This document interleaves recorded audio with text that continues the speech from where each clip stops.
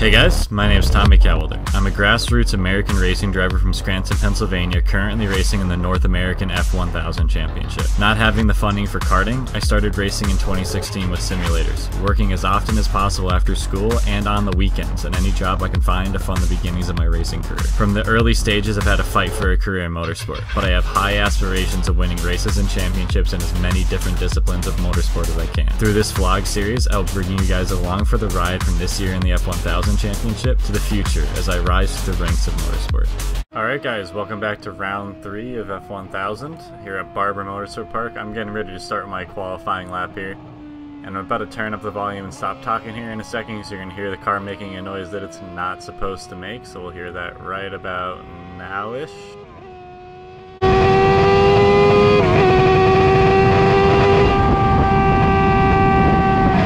See, that kind of not ideal. That's the engine not working. So I'm going to be pulling off here, like literally just about to start a qualifying lap. I think I still set a good enough lap time for P4 despite this, like obviously not on this lap, but on previous laps I set a lap good enough for P4, so not the end of the world. I'm going to play the clip here of the workers picking me up and towing me back to the pit lane because I thought that might be interesting.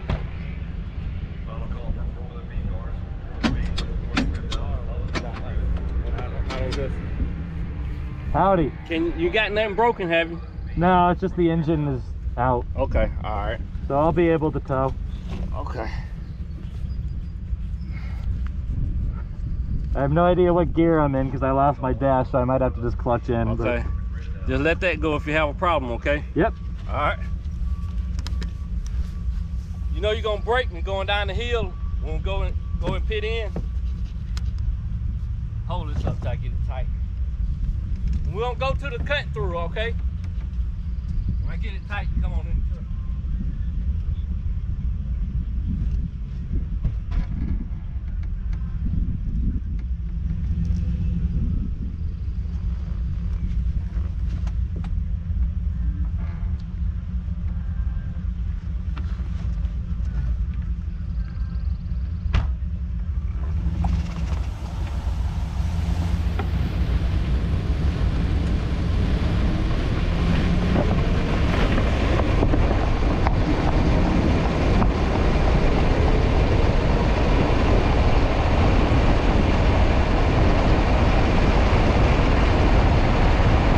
Alright guys, I'm back at my hotel now. Unfortunately, qualifying did not go the way that I had hoped. My alternator decided to stop being an alternator from the sounds of it, which means I lost drive, and I didn't get to put in a lap when the tires were really up to temperature. It's unfortunate. Still starting P4 though. The team did as good of a job as possible. They're still working on the car now to make sure that it's perfect and ready for tomorrow based off all of my setup advice and everything like that.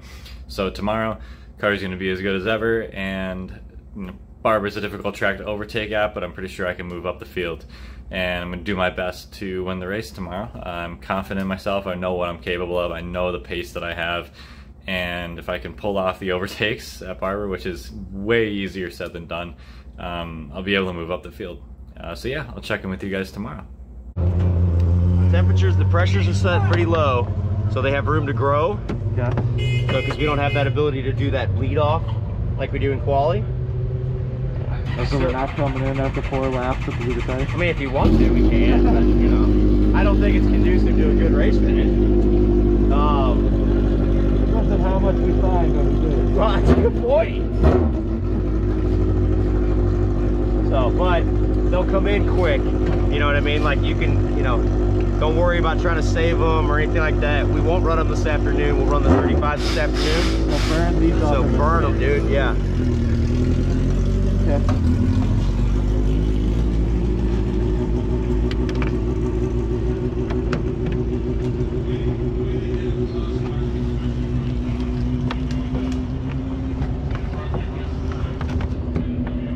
Shit, I can feel it on my side. yeah, there it is. Ugh. Good to go? I am. Radio check, radio check.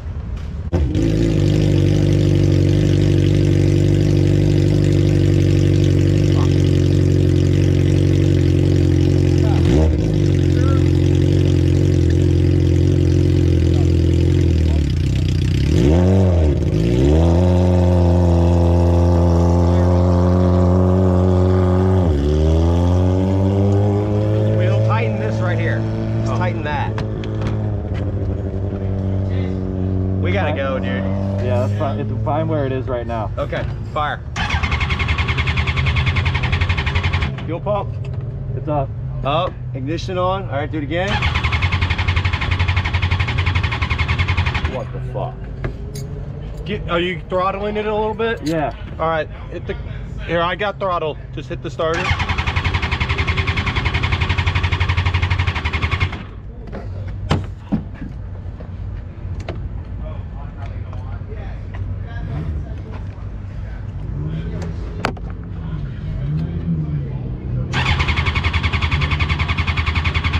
Go flat.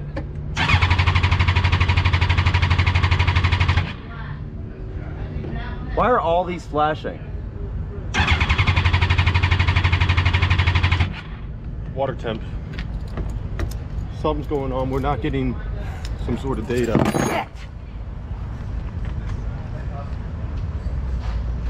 Thing ran fucking. Were you here when it was warming up? I think so. Like 10 minutes ago. What the fuck is going on with this thing?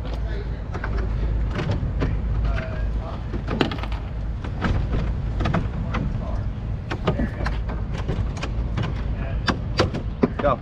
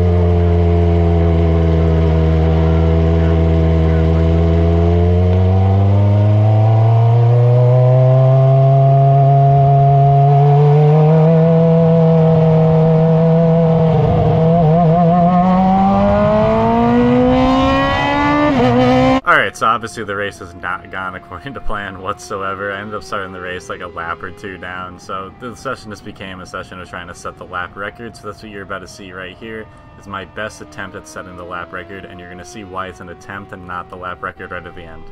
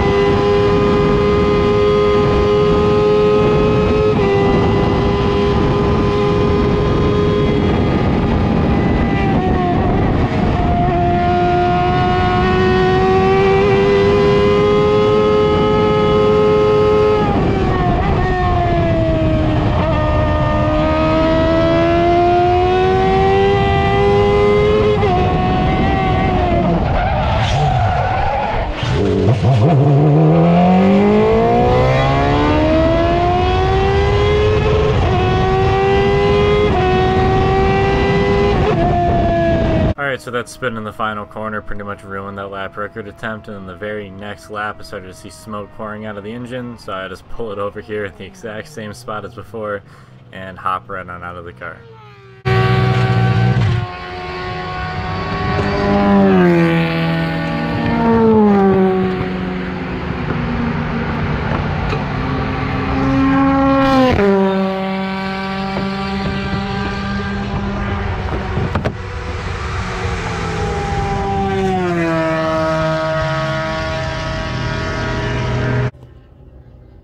Alright guys, race one done.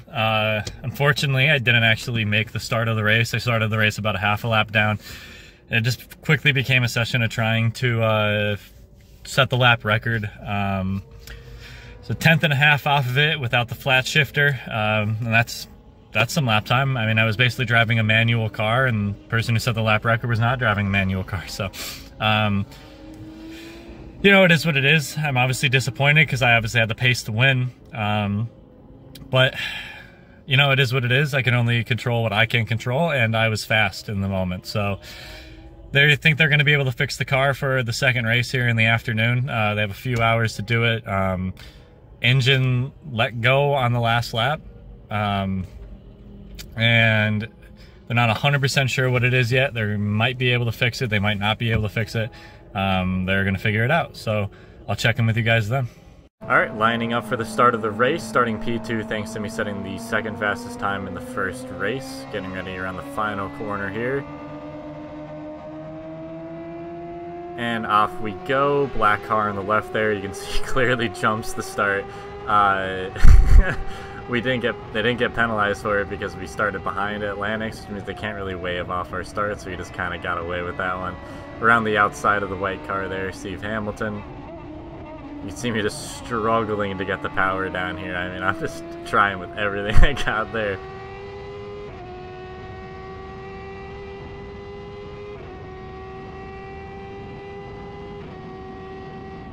I defend a little bit on the inside there against Hamilton. Nathan does a nice pass around the outside there on Tim Pierce. And Shane just pulls away from me on the straight there with all of his horsepower. Not really anything I can do about that one.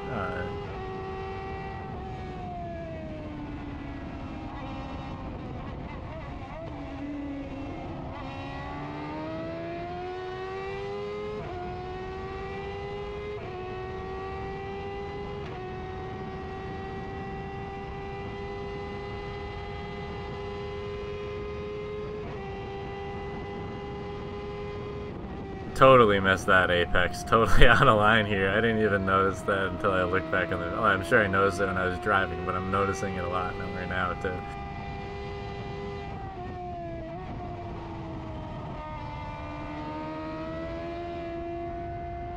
You just see here just a straight line deficit that I have here. It's very difficult around Barber to make a pass and extremely difficult to make a pass under a situation like this. Just going to do my best to try to stick as close as possible to him and get the best runs out of the corner that I possibly can. Try my best to set up for it here to get on power as soon as I can. Do a nice double apex there. Try to tuck into his draft. Try to get a move done in this corner, and he's just pulling around the straight. You can see my hand up there. I was very, very, very angry. Totally blow that apex, trying to brake as late as possible.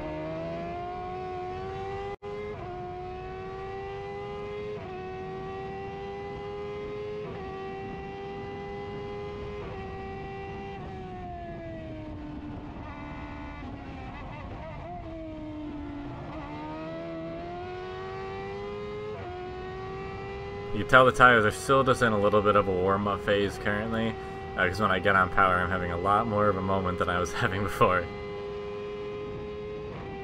And I'm just doing my best to stick as close as I possibly can to him. Blow that apex again. I think that one was actually worse than last time. Little wiggle from the car in front. Definitely have more pace on him through this section. You can see just how close I'm able to get to him, but it's very difficult around Barber to make an overtake, so I'm sort of just stuck here trying to do the best that I can to get a run.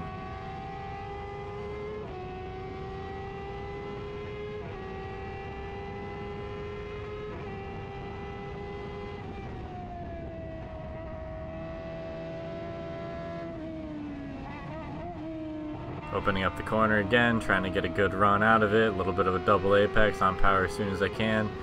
Tucking into the draft, see if I can get a little bit of run on him, and now he's pulling away. And yellow flags are out, so safety car is actually going to come out now, so we're going to spend a few laps behind the safety car. That car spun out over to the right, and then there's another car spun out over to the right over here, and I have no idea what happened between them.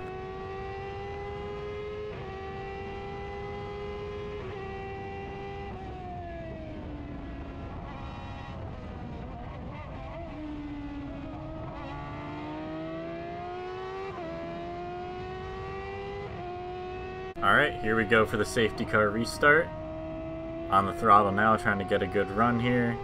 Doesn't necessarily work in my favor.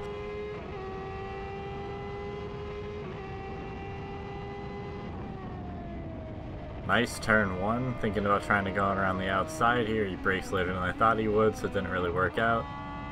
And then I'm starting to notice here that I'm losing some of my electronics. The car didn't want to downshift there, so I had a blip for it, which is what I was doing in race 1, where I had to lift off for the upshifts and blip myself for the downshifts. It happens again here, so I run totally wide because I couldn't really get down the gear, so I didn't really have the engine braking. Then the engine starts to cut out here, and so I can't even like even get close to getting by this Atlantic. He does have more power, but it's not supposed to be that bad. So engine's cutting out, starting to make all kinds of noise. And I pretty much know here, yeah, this is pretty much the end. I'm gonna have to pull over. I'm just trying to find the best flag station to pull off on, which is gonna be a little bit more up the road here. I'm gonna come through here. I could have pulled off to the right there. I don't know why I didn't. Maybe there wasn't a flagger in there. But I shoot myself off to the left right here and then sprint up that hill.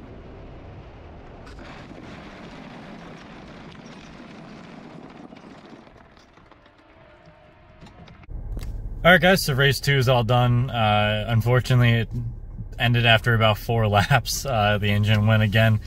Just an unfortunate thing. They didn't have enough time to swap the engine out entirely. So, you know, we always thought it was going to happen. It's just unfortunate that it did. The team did the best that they could, just the way racing is sometimes. As far as the race up until that point, 2 of the people very clearly jumped the start. It was quite noticeable, and it kind of put me on the back foot from there because they both got by me on the start. It was pretty bad, but it is what it is. They're told not to do that again, so you know, for the future races, that's not going to be an issue, I hope. And if it is, there will be a penalty for it. So yeah, all in all, the weekend, in terms of results, is very disappointing. But in terms of what I can control, I think it was a positive weekend. I mean, a 10.5 off the lap record while not having my flat shift, so I'm essentially driving a manual car. I have to come completely off the gas pedal to shift when everyone else can just bang through the gears. I mean, that's 10.5 off under those circumstances. I was moving. That lap was quick. You know, I definitely pushed myself to the limits, pushed the car to the limits, and I'm getting a lot closer to the way that I know I can drive in sim racing and everything like that. So, you know, I'm not super down in the dumps about it. Obviously, I'm disappointed because I don't have any trophies sitting in the car with me right now. But what I do have is the fact that I have improved throughout the weekend, and I'm continuing to improve throughout the season, and that's what I'm really happy about. So yeah, Pittsburgh is in less than 2 weeks, so yeah, we'll check in with you guys at Pittsburgh for round 4 of this championship. Talk to you then.